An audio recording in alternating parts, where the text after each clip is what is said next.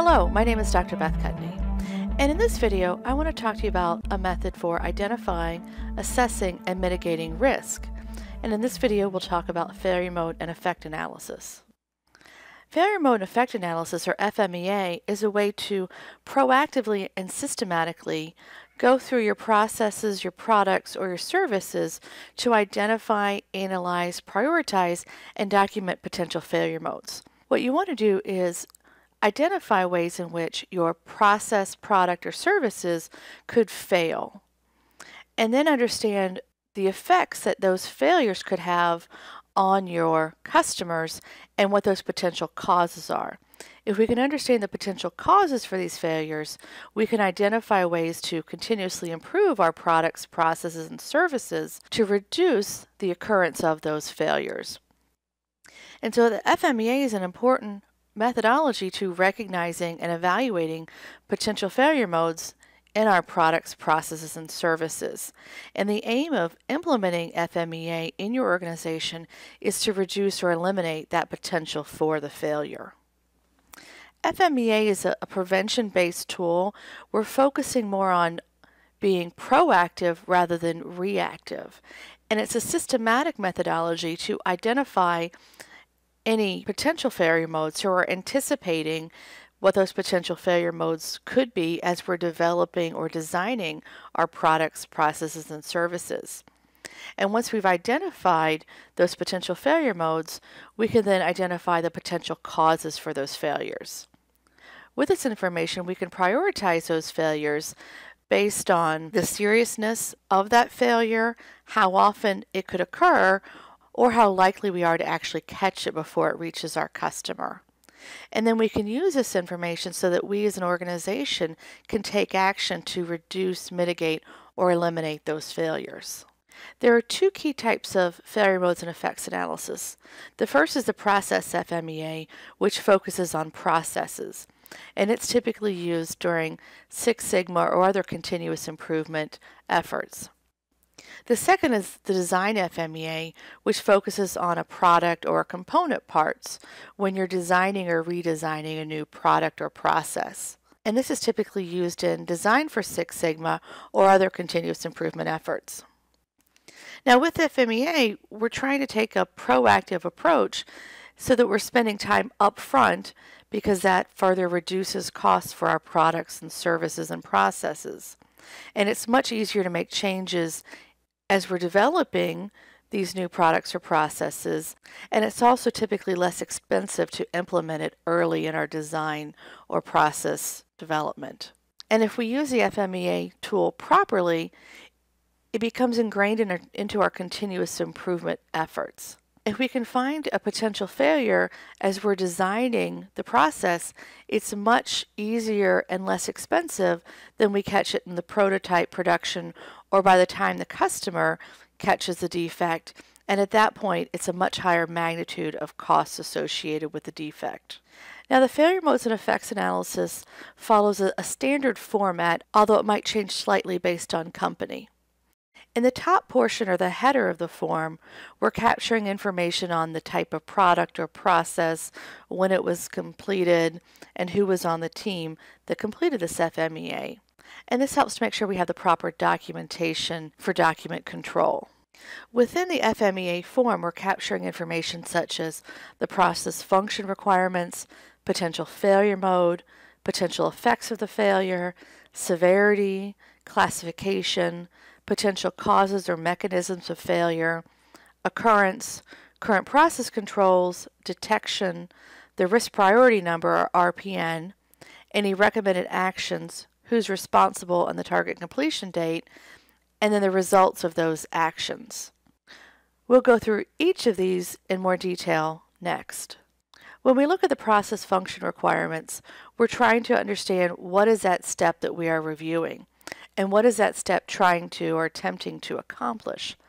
When we think about a process FMEA, this is typically done machine by machine, and within each machine we're looking at tool by tool to make sure that we're capturing every step of the process in the order that it occurs.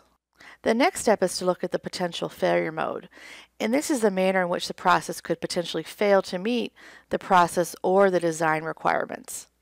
Some of the examples of potential failure modes include cracked, loose, bent, fatigue, the wrong part was installed, or the tool was worn. We next look at the potential effect of that failure. And in this step, we want to understand how the failure is going to affect the user or the customer. And this could be an internal or an external customer. So we need to be thinking about how the final customer would be affected by this potential failure and also the next step in the process. And when we do this, we want to make sure that we describe the effects of the failure in terms of what the customer would actually notice. So we're thinking about customer sensitivity here as well. And when we do this, we address the potential of the non-conforming product reaching the final customer. The next step is to look at the severity. So we want to understand how severe that effect is on the customer and what they're experiencing. This is performed on a scale using a rubric. Most commonly, the scale is from 1 to 10, where 1 is no impact, through 10, which is serious. Now, some companies may modify this to a 1 to 5 scale, or they'll modify the rubric based on their customer needs. However, here is one of the most commonly used severity matrices with a scale of 1 to 10, where 1 is the failure would not be noticeable to the customer and will not affect the customer's process or product. If we look at a rating of 5, the description is low, and the definition is that the failure creates enough of a performance loss to cause the customer to complain. As we start looking at ratings of very high, extremely high, or dangerously high, we're looking at where the unit could be inoperable or unfit for use, or could potentially injure the customer or the employee. The next step in the FMEA is to look at the potential causes or the mechanisms of failure. So we want to understand what could cause this failure to happen. Examples of this could be an inaccurate gauge, improper heat treating or torque, or lack of lubrication. It's important to note here that we want to avoid using vague phrases such as operator error. We want to know why there was an operator error. Was it lack of training?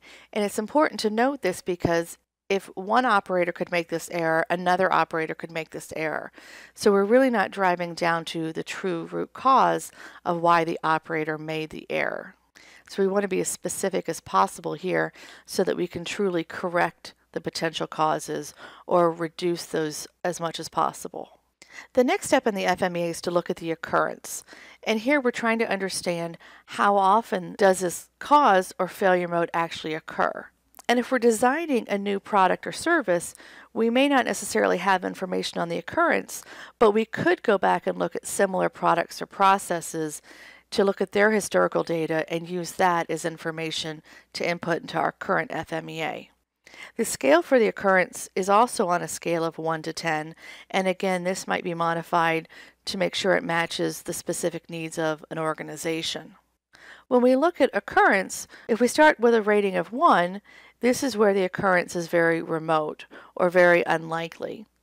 And in other words, the failure rate would be 1 occurrence in greater than 5 years or less than 2 occurrences in 1 billion events. We can also look at that in terms of CPK, and this would be a CPK of greater than 2. If we look at a rating of 5, this is moderate where there's occasional failures, or in other words, this could be 1 occurrence every 6 months to 1 year, or 5 occurrences in 10,000 events. And this would be equivalent to a CPK of approximately 1.17. The next step in the FMEA is to look at current process controls. This is where we're using process monitoring to make sure that we have an acceptable process. Examples of current process controls include operator instructions, lot sampling, preventive maintenance, or visual inspection. Once we know what our current process controls are, we're going to rank these using our detection. And with detection, we're looking at how well we can detect that cause or the failure mode. And again, here we're going to use a rubric on a scale of 1 to 10, where 1 is we should be able to catch all of them, through 10 in which we will not be able to catch it. So when we look at our detection scale, again, this might be modified to meet your specific organization's needs. But in this example, if we look at a rating of 1, that means our detection is almost certain. In other words, the defect is obvious or there's 100% automatic inspection with regular calibration and preventive maintenance of the inspection equipment. If we look at a rating of 5, this is moderate, and this means that some statistical process control is used in the process and the product, and final inspection is performed offline. When we look at ratings of 9 or 10, we have a very remote chance of actually catching the defect. And this means that we're either not inspecting it or the defect is not detectable. The next step in the process then is to look at our risk priority number. And with the risk priority number, we're able to prioritize where we should focus our efforts to correct the failure modes and their effects. The risk priority number is calculated by multiplying the severity ranking by the occurrence ranking by the detection ranking. And so if we consider our ranking scales of 1 to 10, the best case scenario is that we have a value of 1. Worst case scenario, we have a severity of 10, an occurrence of 10, and a detection of 10, and therefore our risk priority number would be 1,000. Using our risk priority number, we can prioritize based on the highest RPN numbers where, as an organization or as a team, we're going to focus our efforts. Using these RPN values, the teams would then recommend actions to reduce the cause or improve the detection. Now, it's important to note as we go through and develop these action plans, we need to make sure that we're assigning responsibility and a due date, and we're documenting what actions we took. The FMEA is a living document, and by that I mean it's a document that you're continuously updating. And so we want to make sure that as we make changes, we're documenting those actions, and then we would also recalculate our RPN number. And then we can reprioritize where we focus our efforts based on what the highest RPN values are at that time. And by using the FMEA, we can drive our continuous improvement efforts by continuously focusing on our highest RPN values. I hope you found this video interesting, and I wish you the best of luck on identifying, assessing, and mitigating the risk in your processes, products, and services.